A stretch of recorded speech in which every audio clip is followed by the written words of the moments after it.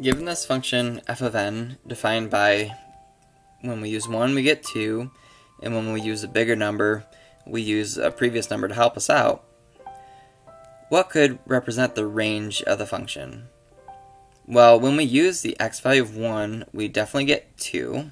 So we find that is one of our answers there and there. Maybe C and D have 2 in it that we're just not seeing.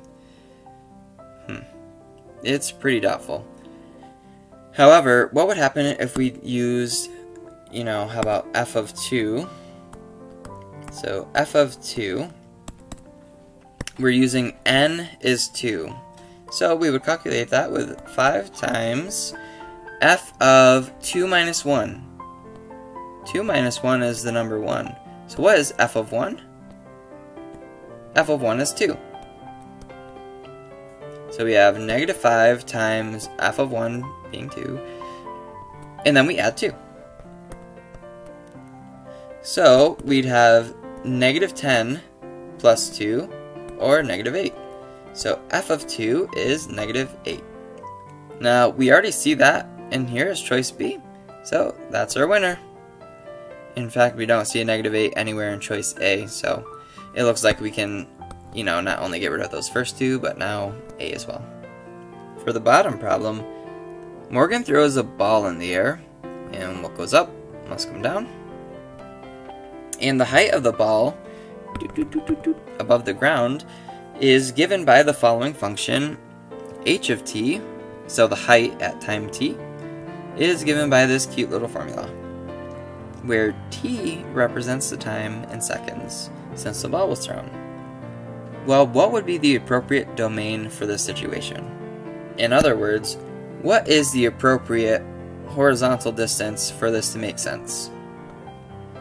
So we're going to think of Morgan throwing the ball at time 0. So the time is 0 here.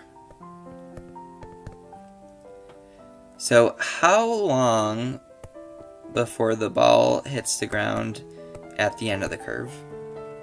Well, one of the simplest ways to think about it is our height is actually going to start at a height of 0 and then increase to some pretty big height, and then it's going to go back down to a height of 0. So when will our function equal 0 for that second time? So let's set it up. Here's our height function.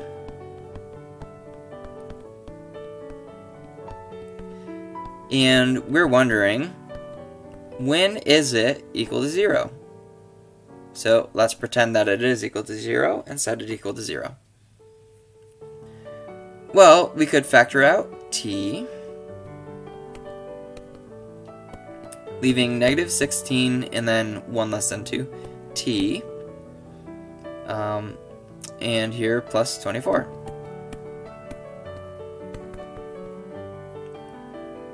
So to make that 0, we could have the time being 0. Oh, we already knew that. We already knew the time equals 0 works. Or we could have this left-hand piece being 0. So how do we get this left-hand piece to be 0? Well, we would have 24 would be the same as positive 16t.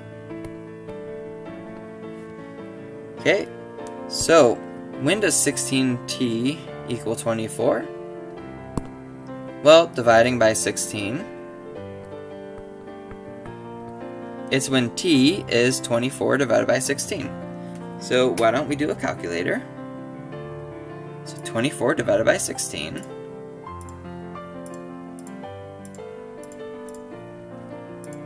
And we get, whoa, let's retry that.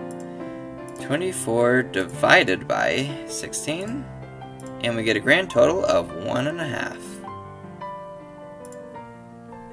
So 1.5, making choice A the winner. So 1.5 was the mystery value, and it's choice A. 9 is too big.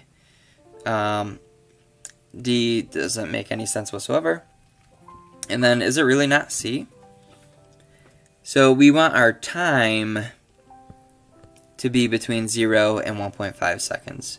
We don't want the height to be between 0 and 1.5. In fact, I would guess that it actually goes pretty high, as balls tend to do. The end.